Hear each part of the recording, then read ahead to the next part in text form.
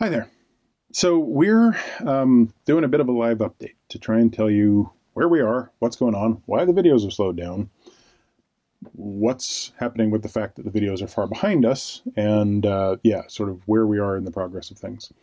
There's a lot to tell you, but we're going to try and do it pretty quick. So basically, over the course of the last few months, we've been doing the grade ooze, then the middle levels, which the videos will not have caught up to the middle levels by the time you see this. But we've done the middle level. But we've done the middle levels. And then we're going to get to Peterborough, which is where we are, just outside Peterborough at this point. And the videos will catch up to us, but there is a backlog, and that backlog is about 20 videos, and it's going to take a while to clear. And by the time it clears, we're going to have some big changes ahead.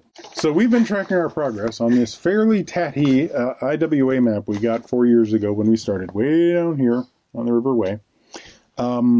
And we're probably going to end up framing this once we're finished after sort of some, museum quality restoration and getting rid of some blue tack and stuff. So we started way the heck down here. We went up the K&A, we came up, we went over, we bent up. You followed us along if you've gotten to the videos around the beginning of Locked In. Up here, we've been over, we've been up, we've been around. We came across the wash, we've been down here. We were in Cambridge. By the time you're watching this video, the next video that comes out will have us right around here. And then there will be a little bit of a drop over here. And that means that this stretch here, the River Nene, from Peterborough up to Northampton, where it meets the Grand Union, is the end of this quest to do the entire thing.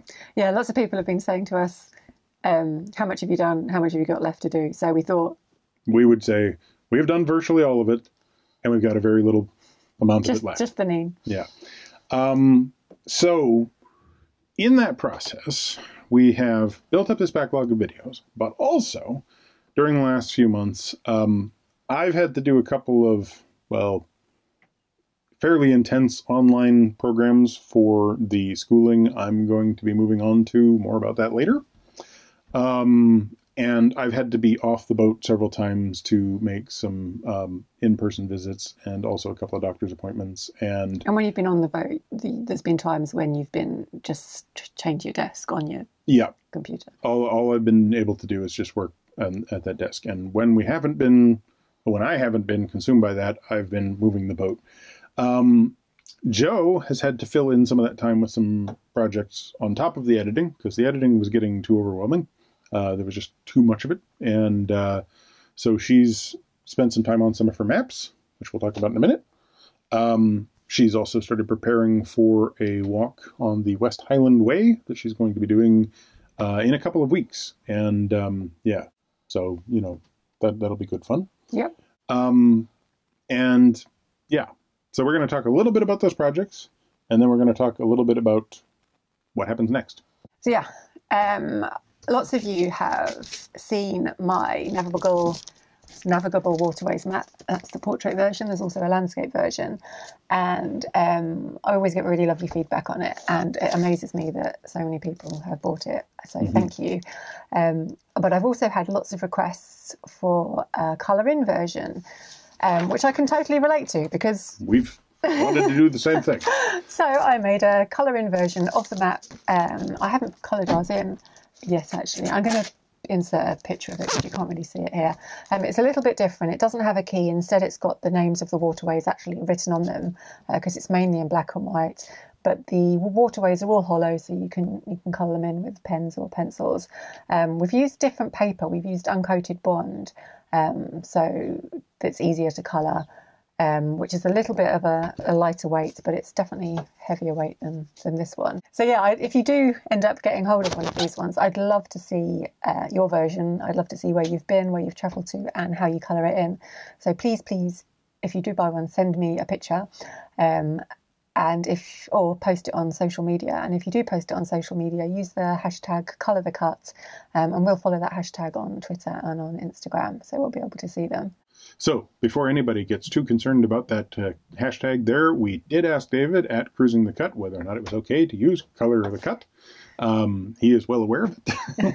It did win the vote that we did, and it is, a really good hashtag to use for it. So. Yeah.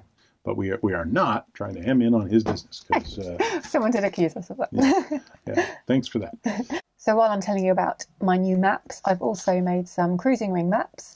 There's lots of cruising rings. I think there's 12 or 10 or something in total, but I've just done 4, and they're the smaller size, the smaller version. So they'll also be on the website if anyone's interested. And there is a Leicester ring, there is a South Pennine ring, this one is the Four Counties ring, and this one is the Cheshire ring. And if there's any other particular rings that you want me to do, let me know, and I'll add them to my list. There's quite a list. Yeah, so yeah, I thought these were a little bit different, and I thought they might be good for people that maybe have just hired a boat and just done a ring rather than the whole network. So that's why I did those ones. And oh yeah, and what else have I been doing? Well, what else have you been doing? She's been whacking things with a hammer. Yeah, while Michael's been on these conference calls, I've been sat at the dinette hammering metal because I really enjoy doing the videos, but I just wanted something that was creative but a bit different. So in the last lockdown I decided that I wanted to start making earrings, and then that led to me wanting to sell them. So I've actually opened a small Etsy shop. I opened it a couple of months ago, and I've had lots of lovely support and lots of lovely feedback. So if you are interested in having a look at my earrings, I'll put a link in the description below, and you can go and check them out. They're really nice. If you've seen me wearing earrings in recent videos, they're probably my own. Well, definitely my own, because I don't own any other earrings. Yeah. So yeah, that brings us to, the rest of it, right? So yeah, we're in a bit of an interesting place because we are getting to the end of the system. We've been doing this series of videos, which we're at 400 and something. Just released 410. 410. So we're going to be getting up into the 430s, possibly as far as the 440s, by the time we actually finish the backlog and get the whole thing cleared out. At that point, we'll have done the whole ring, but we're going to have to make some changes in terms of how we move forward, because we have goals that we need to meet. Yeah, like the plan was always to do one video per cruise. So we've got a video of literally everywhere we've been. But when we get back to Northampton, we'll start repeating. And we don't necessarily want to film in the same way. Yeah. So we've got things we need to do. Like the boat has gotten to the point. We've done 4 years of cruising. We've beaten up this boat pretty good. Perseverance needs a little bit of an overhaul. There is some kitchen work that needs to be done. There is some work in the bathroom that needs to be done. There's just some basic refurbishment and probably a paint job. And all of this is stuff that we're going to try and do ourselves, or at least as much as we can before we kind of go nuts. This is if we choose to remain on the boat, which is what we think we are going to do, what we are hoping to do. However, life events in my world around university are potentially going to throw in a monkey wrench, because it's just unknown at the moment. Yeah, it's unknown, and at least one of the options of universities is not particularly accessible by boat. Yeah, so the living on a boat, we want to keep living on a boat, and that has some influence in the choice of school. Yeah, but it's not the only influence. No, ultimately I have to make a decision based on the program that I'm after and the particular area of interest, which would bore the heck out of most people, but is programming languages and their sort of evolution and adoption metrics. And I'm interested in how people pick these things up. That means that there's only a relatively small number of schools that actually have a program that has any real interest in that area and where there are research groups. So I have a small number of schools to choose from. Of those small number of schools, they're dotted around the country. There are some very good options. The strongest of them would lead us Scotland way, which would be great because that would allow us to move the boat up there. But that has a whole bunch of logistical things that would have to line up. And so we'll see. Yeah, and it kind of complicates the next year in terms of what we do with the boat, in terms of renovations, because if we're going to be living on the boat for the next 4 years, there's one set of renovations we do, and if we're not going to be living on the boat, it's a different set of renovations. Yeah, and not living on the boat could either mean keeping it in a marina as a holiday boat, potentially, or selling it and getting a different boat, or selling it and not getting a boat, and it's just too many unknowns at the moment. Yeah, there's a lot of unknowns, and unfortunately they're not going to be resolved until early next year. Basically, my application for the master's degree that I'm going to be doing is for September of next year. I'm in the process of filling in applications. I'm doing some preliminary coursework. I am basically trying to line up and cross all of the various priorities off and make sure I've got the right people involved. And yeah, there's funding issues. There's all sorts of other reasons why it's kind of, there's a whole matrix of problems where we need to kind of juggle some things and figure out where it's going to go. It's exciting. It's exciting, but it's also pretty scary because we've been on this road for 4.5 years, and, you know, we've just been working through it. And so seeing that coming to an end is actually very daunting. Mm-hmm. But this is where I kind of think about my time. I was in Vietnam. I was on a motorbike. I started at the bottom of Vietnam. I drove to the top of Vietnam.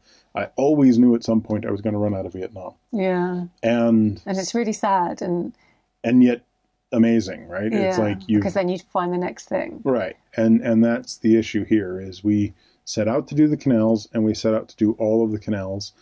And I took that to a much more maniacal level than Joe really understood was going to happen. But, you know, we've done so much. You know, we've crossed the Wash, we've done the Thames, we've done all of this, you know, wonderful exploration of the country. We've seen so much of this country.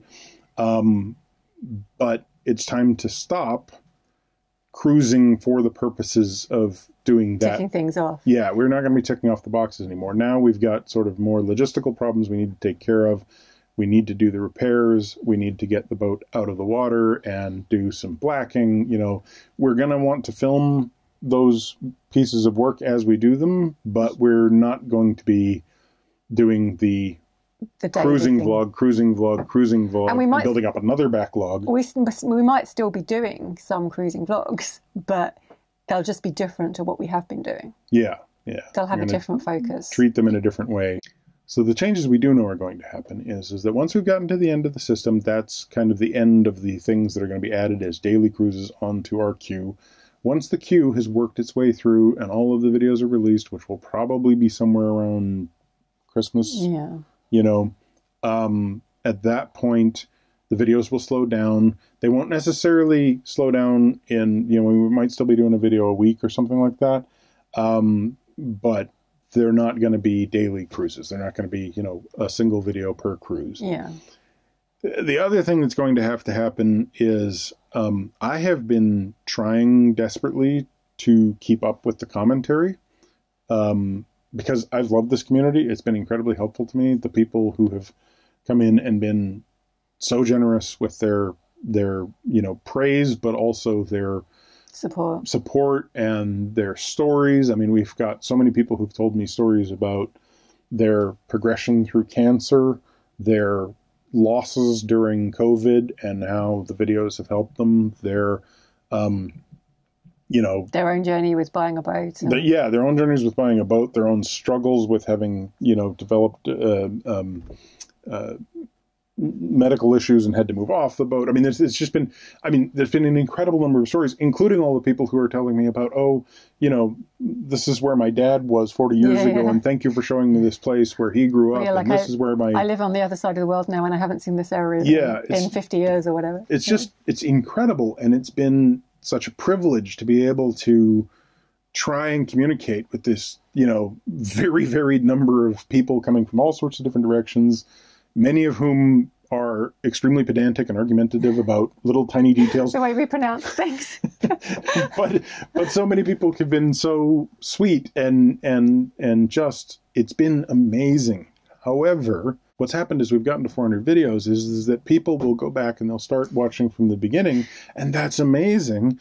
But they'll comment from the beginning, and then they'll comment, you know. So I'll be like, October 2018. What was this off-the-hand comment about this? So we checked some statistics a while back, and last year we did over 25,000 comments. Thousands and thousands and thousands. And I do like 5% of the comments. Michael does 90% of the comments. And there's 5% that we absolutely read and just kind of like because... We have to because of the flood of them. But and this isn't like... I want to read them all, and I want to respond to them all. The reality is that it's simply gotten too hard to do that. Yeah, so we are going to obviously keep reading them all, but the ones that we reply to now are not going to be the 95%. It's going to reduce. Yeah, we're going to have to do that because otherwise I won't be able to do the work I need to do. No. It's gotten to the point where it's actually... As the number of videos have expanded, it's gotten overwhelming. Yeah. And that's another reason why we've been putting out a few less videos recently because, you know, they take a day to edit. Well, then they take a day to reply to the comments. Yeah. So. Yeah. Which again is not complaining. It's just simply. Yeah, because we don't. You know, I don't think most people who put YouTube videos out and get the number of comments that we do reply to the number of comments that we reply to. They probably don't. And then obviously it's not just on YouTube. The majority is on YouTube, but then we get people messaging us on all the social medias and sending us emails, and you're just never on top of it. There's always which is, I mean, like I say, it's a good problem. It's a really good problem to have.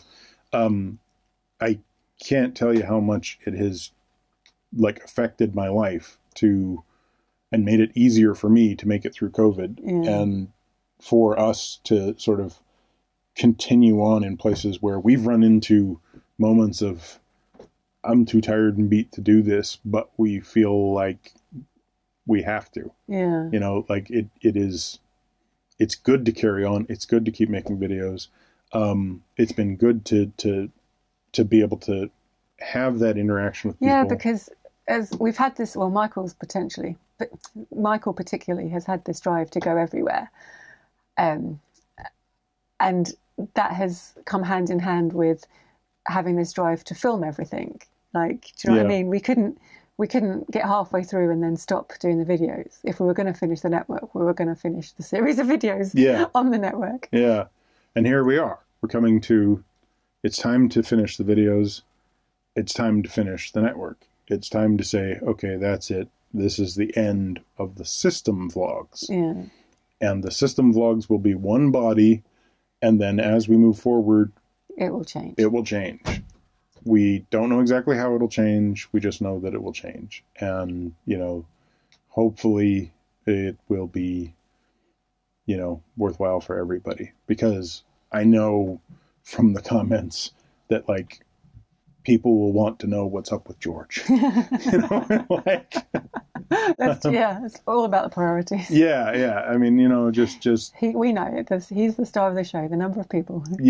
Tell us. And you know, and we'll keep you up to date with what's going on with George. We'll keep you up to date with what's going on with us and with the boat, because it's obviously a narrowboat channel. So and if we end up buying a new boat, if we end up selling this boat, if we end up living on this boat for another 4 years, then there'll be lots more boat videos. Yeah. We just can't tell you what it's going to be. No. But hopefully there won't be too many mechanical breakdown videos. Hopefully there will be several painting the boat videos. Hopefully there will be some, here's how you do some interior repairs on a boat videos. There'll be some, here's how not to do interior there repairs. Will definitely, there will probably be some, here's how not to do it. But we don't want to make videos for the sake of it. Like, we just need to work out what it's going to be. So that's where we're at. That's where we've been. These are what we've been doing. This is where we're going. Who knows? Where we're going. And hope you enjoyed finding that out. Hope you're not too worried about the future. We're not too worried about the future. Depends what day you ask us. Depends on what day you ask us. That's true. Yes. There are some moments where it's like, I think I'm just rolling dice. One way or another, wish me luck on figuring out this school thing. Because I pretty much have it figured out. It's not quite there, so I can't make any announcements or anything. Yeah, it's probably one of two. Probably one of two, with a fallback of three. But you know, it's probably one, it's possibly two. with a fallback of 3, all because there are just so many things in the air. And logistics can be a real issue.